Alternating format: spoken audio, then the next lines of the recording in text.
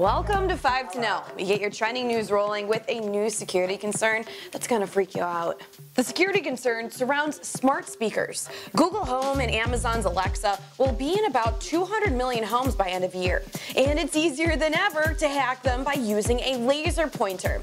University of Michigan researchers say full control can be obtained by using lights to imitate voice talking. And it's all done silently. For example, they could unlock car doors, garage doors, and even fill a shopping cart from about 300 feet away. Yesterday I shared the story with you about Krispy Kreme totally halting the college kid in Minnesota who was selling Krispy Kreme donuts, buying them in Iowa and bringing them back to Minnesota. Good news! Krispy Kreme has reached an agreement with that college kid, Jason Gonzalez. The company said in a statement that he can now work with Krispy Kreme as an independent operator. The deal also includes a 500 dozen donut donation when he starts up again. And another mention from yesterday, the Popeyes chicken sandwich being back has turned horribly wrong in Maryland. A man was stabbed to death outside of a Maryland Popeyes in a fight over the chain's popular sandwich after someone cut in line. What's happening?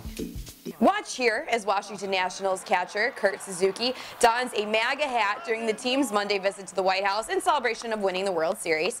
Trump hugged Suzuki for this gesture and let the crowd know that this was a total unexpected surprise. And finally, this black cat made a surprise appearance in the second quarter of the Giants-Cowboys game last night. Shortly after, Dallas scored 10 points in a minute. This is 5 to Know. I'm Matt Cardona. I'll see you tomorrow.